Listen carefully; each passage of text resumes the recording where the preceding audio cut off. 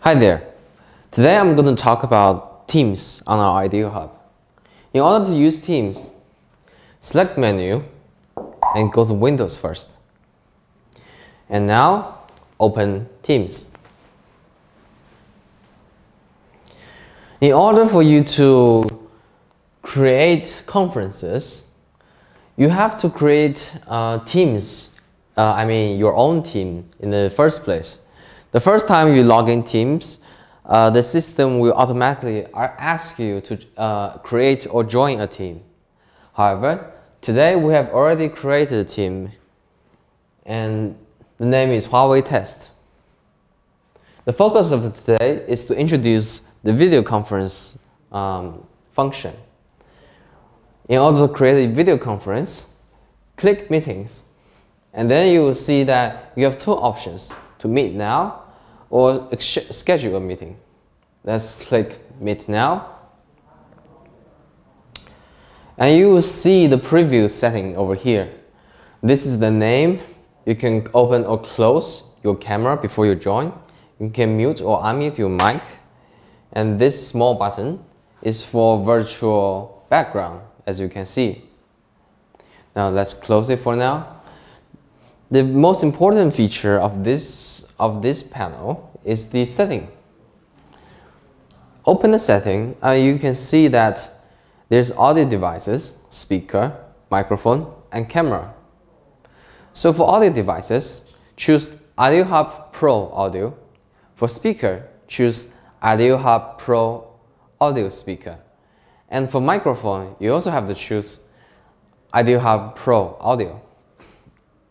If you have external devices, such as external speaker or microphone, you need to change them accordingly.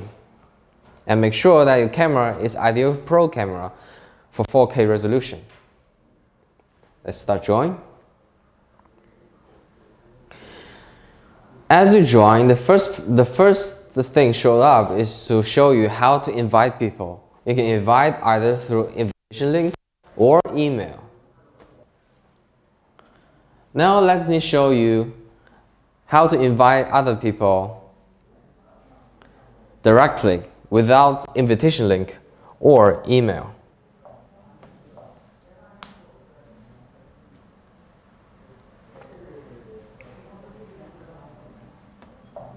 You can key in their names, and if they are in the same group as you, they will appear automatically. Hello. Hi, can you hear me? Hi. Can you hear me? Hi. Yes. Yeah, I can hear you. Now I will show you how the whiteboard works. If you want to share the whiteboard, click this button and choose whiteboard.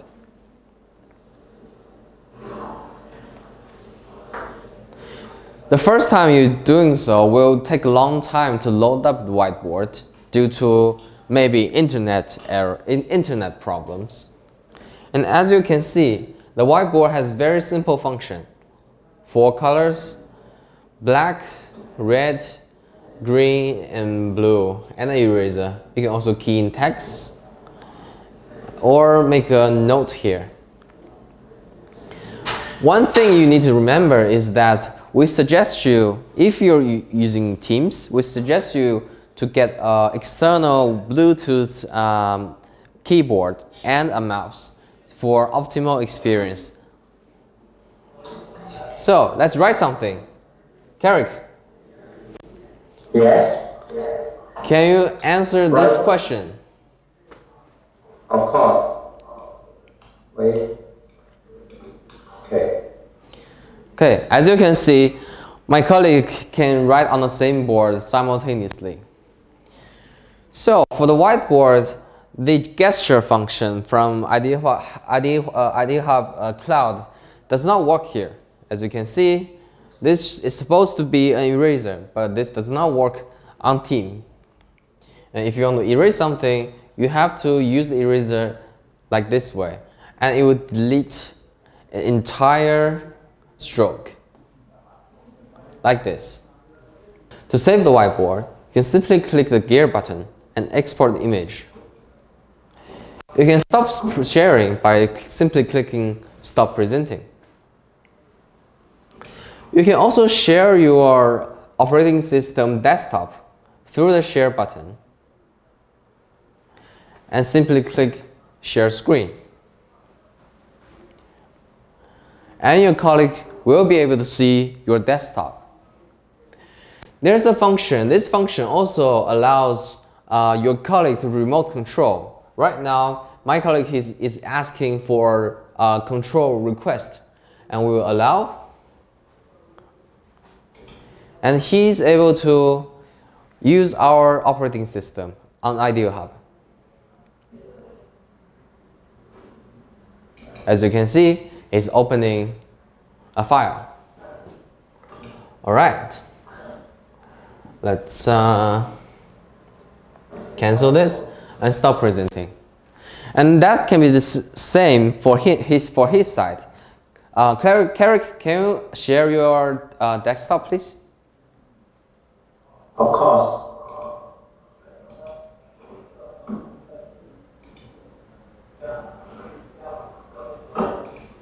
And you see here, if you want to remote control your colleague's laptop, you can click this request control button. And he will see the request and he allowed. And I will be able to control his laptop. And you can see there are two mouses here. This is mine, that is his. And I can click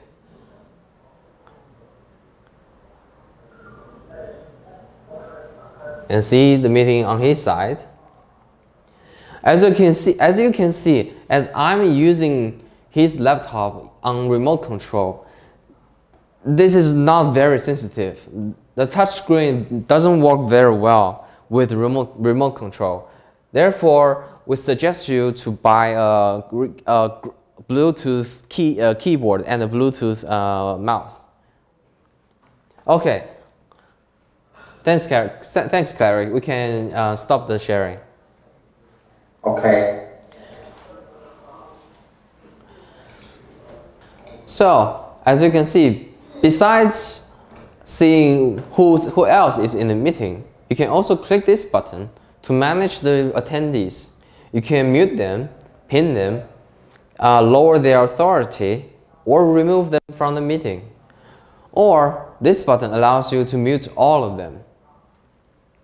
This button, however, allows you to see the invitation panel again. And this allows you to manage permissions or download attendance list. Now, here is the conversation panel. You can type whatever you want in the chat and send it. Simple as that. And this is the raise your hand button. After someone is raising the hand, the president will be able to see that in the participants list, shown here, a hand raising. Now, let's see this panel. There's device setting, meeting notes, meeting details, layout change, and etc.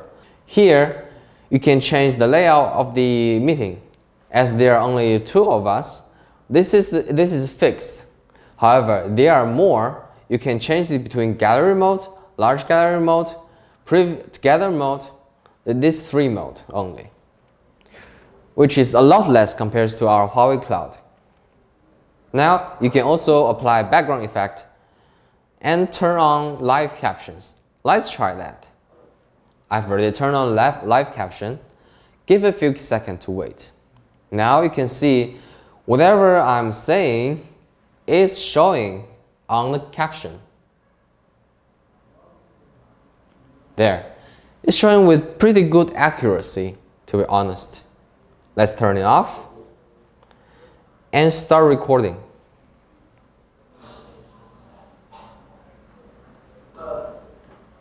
And there it's showing the meeting time. And this is a notification to remind you that this meeting is being recorded. You can dismiss this to dismiss it. You can end the recording by simply clicking the stop recording button. And it will give you the warning of this meeting is being recorded. Are you sure you want to stop? And if you're sure, click stop recording.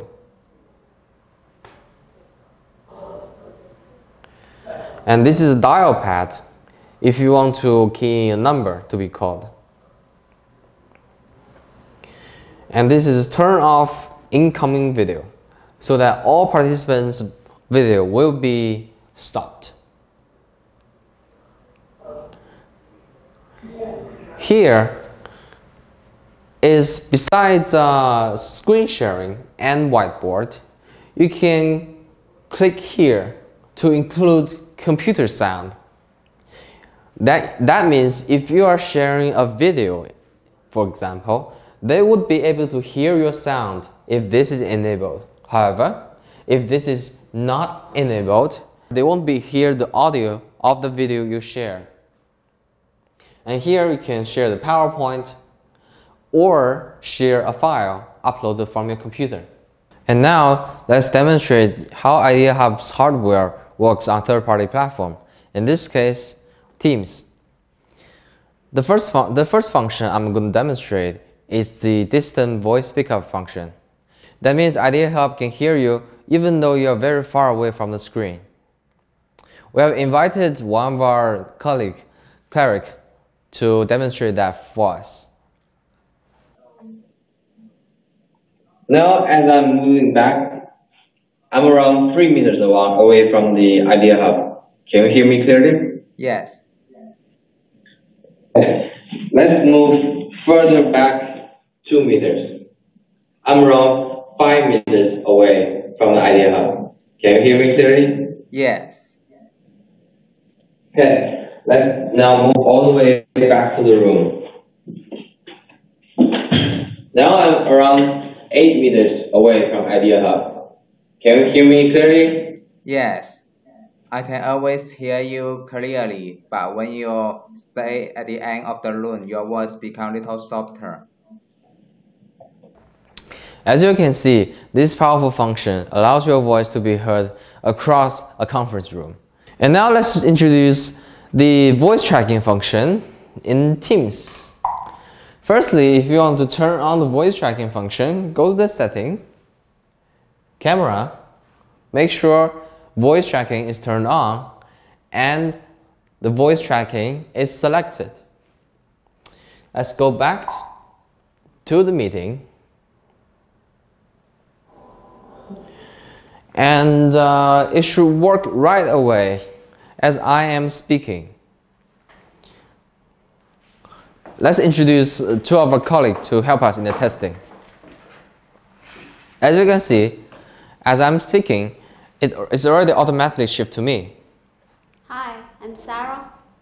I want to introduce the IdeaHub. 1, 2, 3, 4, 5, 6, 7, 8. Okay, as you can see, it works perfectly in Teams. And you can see as I'm speaking, it shifted back to me. Thank you very much. And that's voice tracking for you. And now let's introduce the auto frame function.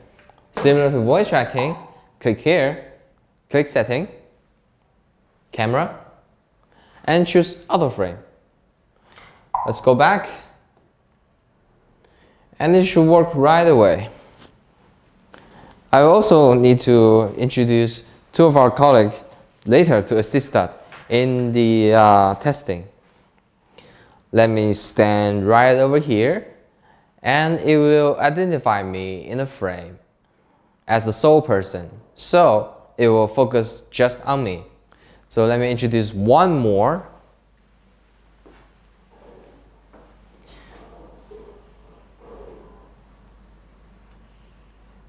And there you go. Let me introduce one more of our camera crew. And there you go. And that's the auto frame. It just automatically, based on the person, it has identified in the frame. Thank you very much. And that's auto framing for you. And now let's introduce the acoustic baffling. Similar to voice tracking and auto frame, Go to the setting, go to advanced, swipe down, and you will be able to see acoustic baffle here. It is right now disabled, but if you want, you can turn it on. And you can see in this small preview session, there's a small pickup range and a big pickup range. Let's choose a small pickup range and go back to our meeting. And our colleague, Carrie, will help me in the testing. As I'm speaking in the center of the screen, he will be able to hear me. Can you hear me, Carrie? Yes. So, let me move a little bit. And he should be able to still hear me. Can you hear me? Yes. But it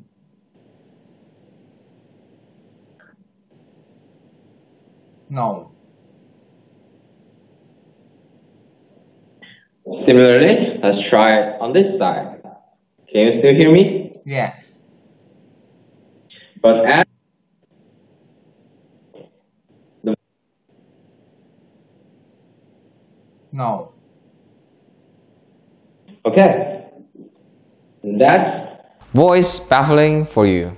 I mean acoustic baffling for you to cancel all the unnecessary noises during your conference. In conclusion, there's a lot of limitations in choosing Teams as your platform of choice. Firstly, the video quality is not the best. Secondly, the whiteboard has a lot of limitations, and the whiteboard does not support so many functions. Thirdly, the remote control is not very compatible with touchscreen. Therefore, if you are using Teams, we suggest that you have an extra mouse and keyboard. And fourthly, there's a very complicated series of steps in registering your account and creating the teams. And lastly, it does not have its own projection software. Therefore, if you want to have a local projection, you have to use other third-party softwares, which will complicate your video experience.